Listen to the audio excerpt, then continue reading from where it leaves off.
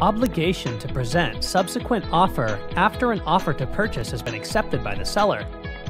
Realtor Ron had a 90-day exclusive listing on Sally Seller's property for a price of $550,000. Realtor Ron was very active in marketing the property with newspaper ads, open houses, and distributing flyers.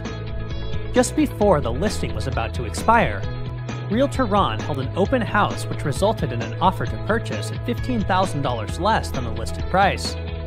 Realtor Ron persuaded Sally Seller to accept the offer. Since this was the best offer likely to be submitted, Sally Seller was not happy with the offer, but decided to accept it anyway. The next day, Realtor Ralph presented to Realtor Ron a full-price offer from another buyer. Realtor Ron advised Realtor Ralph that an offer had already been accepted by Sally Seller, and that Realtor Ron would not present the offer to Sally Seller. Realtor Ralph and his buyer filed a complaint with the association the next day, charging a violation of Article 1.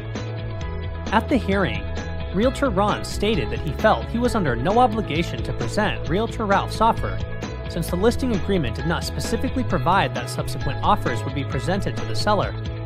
Further, Realtor Ron felt that such a practice could only lead to controversy between buyers and sellers, as well as result in breached contracts.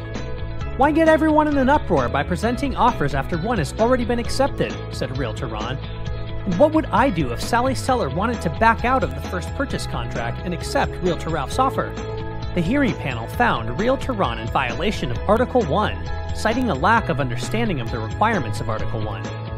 The panel noted that state law did not prohibit the presentation of offers after an offer had been accepted by the seller, that the fact that the listing contract was silent on whether subsequent offers would be presented did not relieve Realtor Ron from the obligations to present such offers, that Realtor Ron must always act in the seller's best interest and advise the seller of all offers submitted, and that should the seller wish to consider accepting a subsequent offer, Realtor Ron could have advised Sally Seller to seek the advice of legal counsel.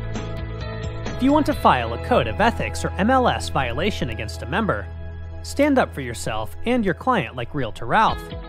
Contact PWR's Professional Standards Department at 714-245-5500.